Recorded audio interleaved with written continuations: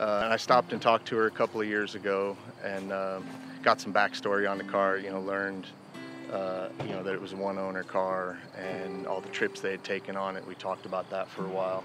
I met Chris and we started talking about this shop and, wanting to do patina vehicles.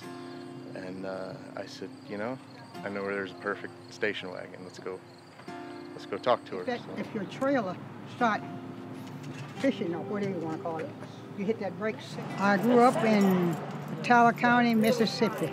I left Mississippi when I was 19, came to Champaign. If you know Mustangs, you can just look at them and tell what year. Her and my grandfather basically came from the South, no money, that kind of life. And then they built a whole life up here, and so but they could afford to buy nice new cars, and they could afford to take trips with their families, and they went on vacation every year. Yeah, that's a big motor. This thing must have ride nice too. Oh, it would. Well, when it came out brand new, I decided I wanted it. And it used to be right there at 4th and University, the dealer was there. I went over, saw what I wanted in a book, told them what I wanted, and they ordered it. And everything I wanted was on it.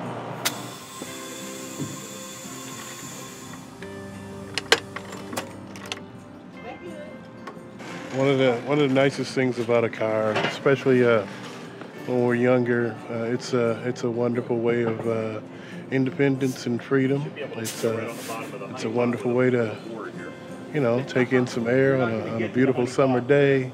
But now I've been all over that baby. I guess I fell in love with it. I've kept it for a long, long time. This tell you to swing out right here. You don't have to look for nothing else. If it's coming down, why would they put it that way? You want to take the sign down. Well, nobody. It's yours. I don't think that really ever dies with most of us, especially guys. We look forward to maybe working on it, getting some classic that was in the back of our mind. And it's a doozy. I kind of like it myself. A lot of years, not one rust hole, man. You would expect a rust hole or two, right?